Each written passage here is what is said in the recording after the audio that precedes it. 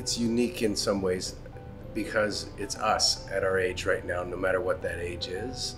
So it's not like we have to put a round peg in a square hole the way you would if you were stuck in time with an age, because we play ourselves at the end as we are now. What that is this time around hasn't been discovered yet, because we'll discover it in front of this audience, how it's different. It's different mostly because the reflection becomes a little more profound at the end.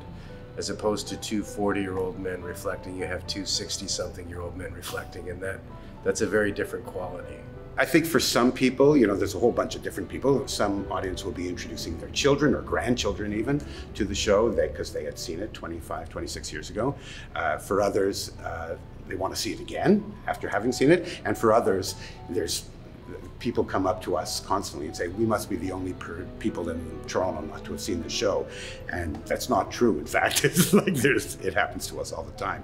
So there's that kind of, I guess, the event aspect of it, which is fun for us, or people revisiting an old friend, or people discovering a new friend that they've heard a lot about but never seen. So that's the fun aspect of that too.